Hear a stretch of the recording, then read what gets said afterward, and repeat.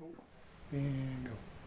To set up for the D5 grinding, slide the insert into the fixture, up to the lever, push down on the front, clamp it down, move the lever down, bring it towards the grinder.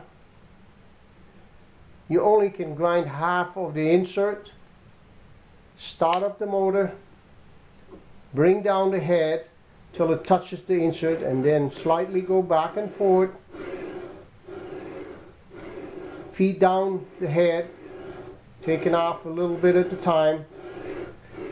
Once you have determined the insert is ground, you go over here and set your indicator to 0. Clamp it down, bring up your head, unclamp the insert, flip it over,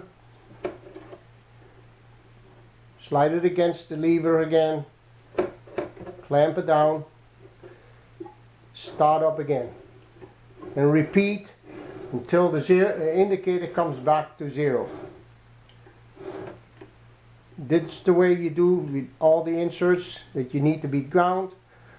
That way you keep them all the same. Okay.